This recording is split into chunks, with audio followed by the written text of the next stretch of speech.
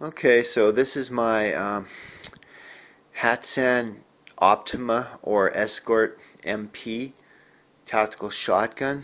Now, I've had this since, I guess, August 2012, and I've probably put about 200 rounds through it, or close to it, and it's been perfect, no jams or hang-ups. I really like it. And what I understand about this, and under a lot of research, I discovered that the internal parts are basically a Heckler & Co. FP6 shotgun. So it's German parts. It was designed by Fabrum of Italy, and it's made in Turkey, as you can see here.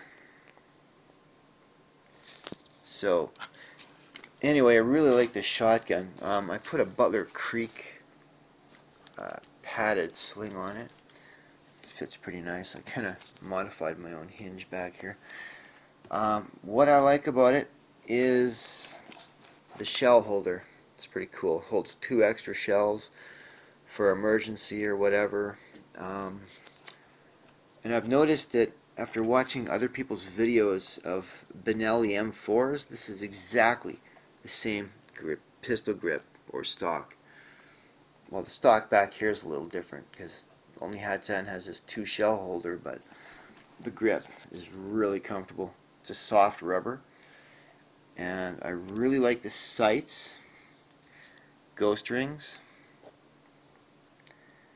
with the only complaint in this entire gun being that I've had to raise those sights so high, otherwise like slugs are in the dirt at, even 50 or 100 yards.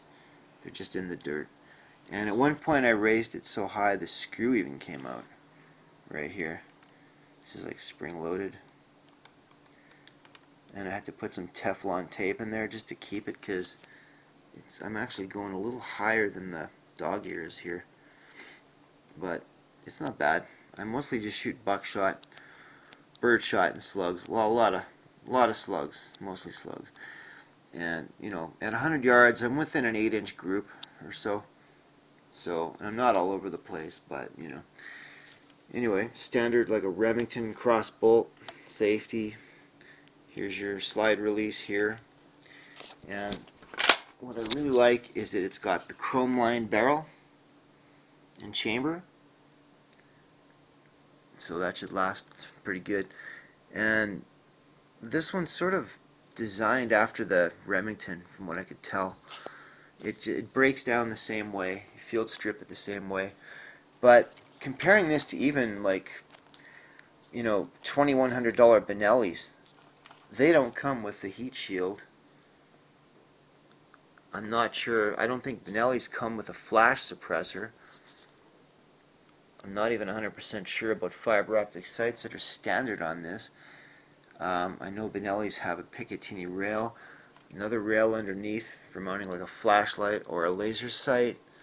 It's an 18-inch barrel, and I really like it. So yeah. Oh, and it comes with an extra magazine cap that's right here, that you see there. It's just plastic, so I guess in case that breaks or something, you can swap that out. And these are like shims to put right in here for the stock to adjust the angle. And it also comes with a different end cap that you can put in place of the flash suppressor to really shorten it up at least an inch or so.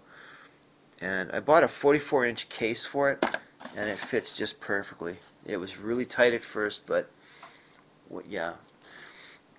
Anyway, so that's basically it. If anyone else has a problem with these sights like I do, where you have to raise them up so high, let me know. And that's about it. I love my Hatsan.